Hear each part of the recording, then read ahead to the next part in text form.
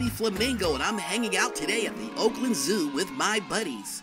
The birds here that you see are the Yellow-billed Stork, yeah, and the sacred Ibis.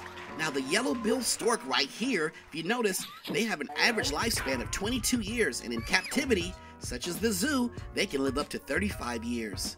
And here, the sacred Ibis, they can fly long distances, yeah. I heard they can fly up to 1,800 miles. Oh, wow. Yeah, they have long, strong legs, large wings, and strong beaks to fight off predators. Oh, wow. Yeah, Yeah, they display their wings as a show of strength towards other males during the breeding season. Amazing. Yeah.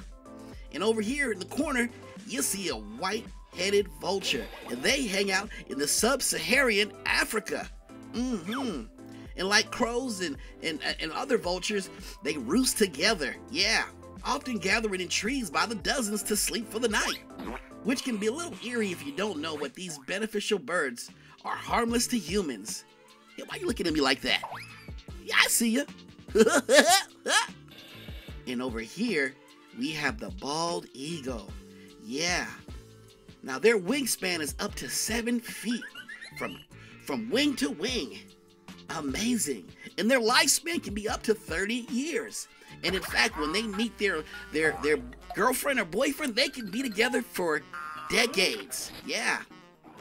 And when they even build nests, oh my goodness, the Guinness Book of World Records mentioned that they had one as deep as 20 feet, if I'm not mistaken. Wow, that's crazy. And up to 2,000 pounds. Yeah, 2,000 pounds in weight.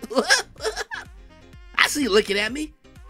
Well, anyway, come visit us at the Oakland Zoo. And this is Floppy Flamingo signing out with the Healthy Children books. See ya.